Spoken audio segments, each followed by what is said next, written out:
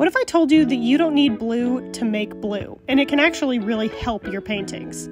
I'm using something that's called a modified Zorn palette here, which is essentially using black as my blue. You'll see, compared to this bright ultramarine, it looks quite muted, but when we paint this little chicken friend right here, you'll see that even though I'm not using any actual blue shades, he turns out looking quite vibrant, and if I do say so myself, very nice and lifelike. You don't feel like there's a ton of color that's missing from this painting. It's just nice. Unify your colors. You just don't need blue. Blue's a social construct.